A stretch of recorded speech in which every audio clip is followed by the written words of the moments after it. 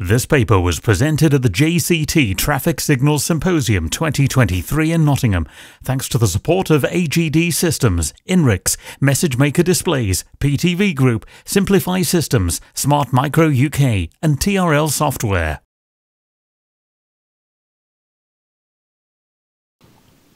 So in early 2022, we started this project with Lancashire County Council. I think Lancashire County Council probably started this before then, but that was the start of our involvement. And essentially we were tasked with delivering the detailed design of a CYCLOPS Junction in Preston. The project was a really exciting opportunity to work on something new and different and really try and make a difference to the local area. So this presentation really is just to share our experience designing something like this. And I know there's probably lots of designers out there that have probably faced some of the same challenges, so I thought it'd just be interesting to see how we dealt with them.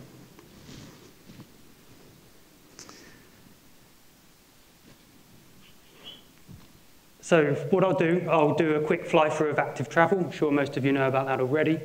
Then I'll do a brief intro to a Cyclops Junction. I'll then introduce the junction itself in Preston, and I'll hand over to Amardeep, who will talk a little bit about some of the design decisions and what we learnt. And then it will come back to me and I'll just do a little bit about what's next for this site. So, Active Travel England is a government agency created to make non-motorised travel the preferred mode of transport by providing quality infrastructure for non-motorised users. And as you can see, their objective is to try and achieve 50% of trips in England's towns and cities to be walked, wheeled, or cycled. So the initiative has lots of benefits. So you've got individuals' health, benefits to communities and the environment, and these benefits can be realised through reduced carbon emissions, improved physical and mental health. And as a result of these benefits, there is actually a lot of funding at the moment, as I'm sure, again, you're aware, for more schemes like this. And as much as I do really like this initiative, it does present a lot of challenges, as you've probably just seen in this presentation before. It makes our job as designers quite difficult. But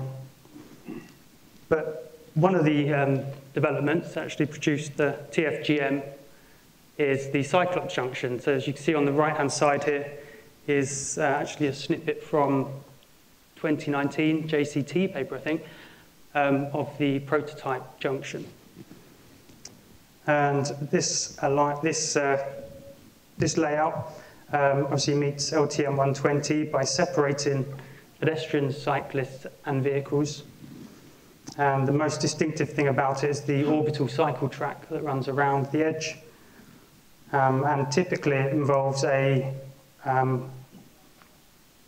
cycle pedestrian stage where all traffic is stopped. So with that in mind, I'll go on and talk about the site itself. So it's located in Preston to the southwest. It's about 700 metres from the city centre and the train station, and it's on a junction with Broadgate and Fishergate Hill. The junction was chosen because it's on two very popular cycle routes. We've got the Preston to Penworth and Cycleway, which links residents into the centre of Preston. And we've also got the Guildwheel, which is the NCN Route 622, which is a 21-mile, almost traffic-free walking and cycle route, as shown in the image there. So the previous layout here did not cater well for high volumes of pedestrians or cyclists, which is why it was identified as a prime candidate to be upgraded. I'll now hand over to Amardeep, who will talk through some of the designs.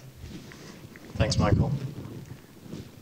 So as Michael mentioned, the previous layout of the junction wasn't suited to cater for high volumes of NMUs. What I'm showing you here is an illustration of the previous layout of the junction, which you can immediately tell was catered heavily towards motorised traffic with things like triangle islands and separately signalled movements for motorised traffic. The lines that have been drawn on here indicate routes to and from the Guildwheel, the green one indicating the direct route, and we've also got an orange one indicating the route from the northern arm or Strand Road, and the magenta line indicating the route from the eastern arm or Fishergate Hill. So there were a number of issues identified here that made things difficult for NMUs. So one thing, the Preston to Penwortham Cycleway, it's a segregated cycle track to the west of the junction, and before the scheme went in place, it terminated abruptly, forcing cyclists onto a mandatory cycle lane on the carriageway before they could continue their route perhaps onto the Guildwheel. So yeah, the Guildwheel indicated by the green line there. So for cyclists getting to and from that route, they would have to traverse, any arm they traversed would require them to do so in multiple stages. And when they did so, they had to wait on refuge islands not suitably sized to cater for both pedestrians and cyclists. So with those issues in mind, design was developed to improve things for NMUs. So this here is an illustration of the design at the junction. And as you can see, it's got some resemblance to the prototype that Michael was showing you earlier with some key differences. Some of those differences being the use of a two-way cycle crossing across the northern arm and on the western arm, and that's to facilitate movements to and from the Guildwheel. We've now got a seamless transition between the Preston to Penwortham cycle track and the Guildwheel, which is accessed via the new orbital cycle track. And regardless of which arm the NMUs are crossing, they only need to do so in a single stage now. And the crossings themselves are physically separated, which makes it more safer for pedestrians and cyclists. So in this next bit, I'm just going to discuss one of the interesting challenges we faced when designing and developing a layout for the cycle signals at the cycle crossing. So this image on the left here illustrates the equipment layout for the cycle crossing across the northern arm or Strand Road for eastbound cyclists. And I'm just going to show you a video now of a cyclist approaching this crossing from the Preston to Penwortham Cycleway. So no one to give way to, the cyclist goes straight through and then stops at a red signal. So the position of the equipment, as in most situations, was dictated by the position of the stop line, which we required to be a minimum of 1 metre from the edge of the carriageway. And this was just to provide a safe distance between the edge of the front wheel of the waiting cyclist and moving traffic on the carriageway. From here, the cycle signals were positioned 0.5 metre in front of the cycle stop line, and that was just to maximise visibility from the waiting position. We've also chosen to provide a cycle signal on both sides, again to maximise visibility from multiple approaches to the crossing. In this particular example, you can approach from both the Guildwheel and the Preston to Penwortham cycle track. A push-button demand unit was included in our design, and the position was determined using the typical dimensions of a cargo bike as illustrated in LTN 120. So using these dimensions, it was expected there to be a distance of approximately 1.5 metres to the front of the wheel to the position of the bicycle seat. And as well as a push button, an above-ground detector was used as a means of inserting a demand for the cycle crossing. So when the detector registered the presence of a cyclist, it would insert a demand for the crossing and illuminate the wait lamp. I'm just going to show you a video of that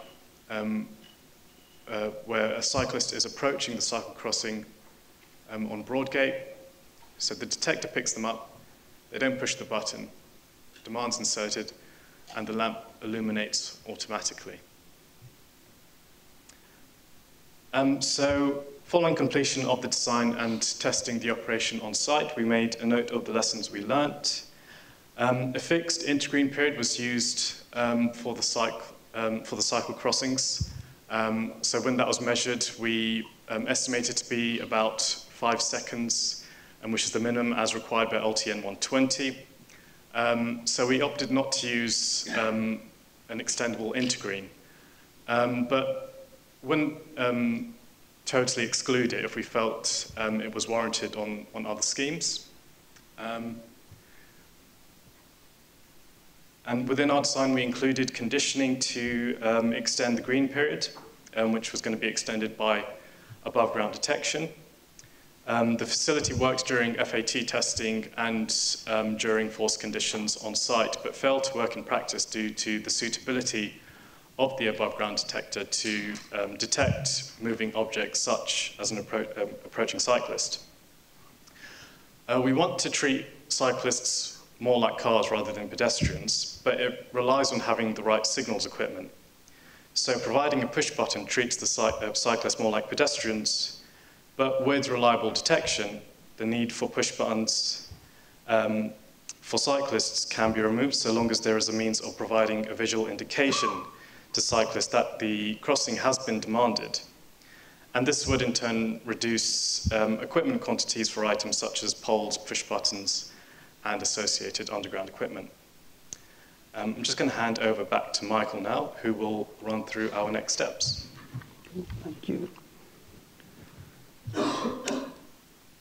So following the commissioning earlier on this summer, further discussions have taken place with Lancashire Signals team and the active travel team, and they wanted to discuss options for actually really driving the priority for non-motorised users, cyclists and pedestrians. So we've come up with a revised staging order, which you can see on the screen, which we're working on at the moment. This is a sort of work in progress at the moment, but the idea is that cyclists or pedestrians will always get the next stage. So rather than having to wait half the cycle or possibly traversing the junction during the intergreen period, we give them that priority and say, you can go next. We've built in some conditioning so we can manage that on site, and we plan to fully validate that. We'll use some, we've got mover as well, so we can look at things like saturation to manage when those come in. So again, it's to be tested, and maybe this is a presentation for next year. Possibly one for the mover user group. So just to summarise then, I think the scheme has been successful so far. It's delivered improved facilities for non-motorised users and cyclists. It's vastly simplified their route across the junction, and it's providing segregated facilities for them. I think the scheme has obviously highlighted improvements that could be made, and I think this junction would really benefit from some slightly smarter detection, much like some of the stuff we've seen here over the last 2 days. And finally, I think something that was mentioned yesterday about modelling, and actually on an active travel scheme, we really need to be thinking about modelling the benefits for cyclists and pedestrians, and maybe move the importance of optimisation for traffic down the list a little bit. And yes, that's it. That's us. Okay, well, thanks very much indeed to Michael.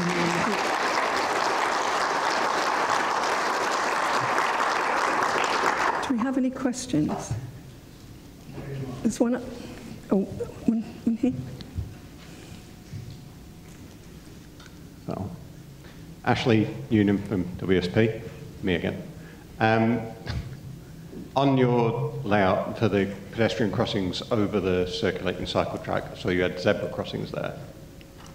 I presume that's to meet the DMRB requirement of all crossings through a junction mustn't be a mixture of controlled and uncontrolled.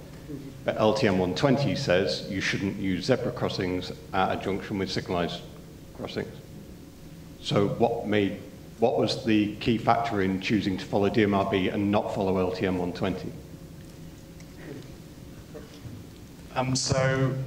We developed the design sort of together with Lancashire, and we did ask that particular question because there are CYCLOPS junctions out there at the moment which use sort of uncontrolled crossings, so buff-tacked up pavement without the zebra markings. And when we first looked at the scheme, it was our first Cyclops, and we thought that's probably the way it should be. With engagement with TfGM, they felt that an informal zebra-style crossing was a bit better, just so that cyclists would still give way to pedestrians, but the interactions between them are a bit more intuitive. So whilst it doesn't quite follow LTN 120's guidance, it's probably a more intuitive design for those NMUs.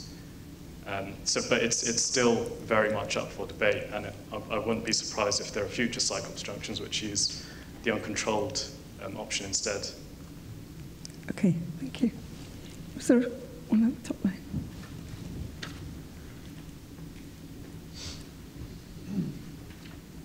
Thanks, Pete Dyson from yesterday's Transport for Humans talk. Two questions actually. One, what's your view of the Cyclops roundabouts? One was in Cambridge and has had some feedback this year. And then second, how might you evaluate this new Cyclops junction to see people's responses from motorists and from other users? I can answer the second one. I'm not that familiar with the Cyclops roundabout, but I don't know if you've seen that one. No, so is that an uncontrolled roundabout? Yeah, there aren't signals on it, I don't think. No. So is your question like how do they compare? Or? Yeah, I suppose so. I thought you might have seen it, or a different type of junction. I've not looked at it in detail, but it's interesting actually, because there's another scheme where it's sort of in its early stages and they're assessing whether or not to, so they're looking at NMU improvements at this site. It's currently a roundabout, and they're deciding whether or not to provide a sort of hold a left turn facility with the roundabout and an orbital cycle track which goes around it, or convert it into what would be a much more heavily involved civils work, converting it into an intersection like that, so your typical Cyclops.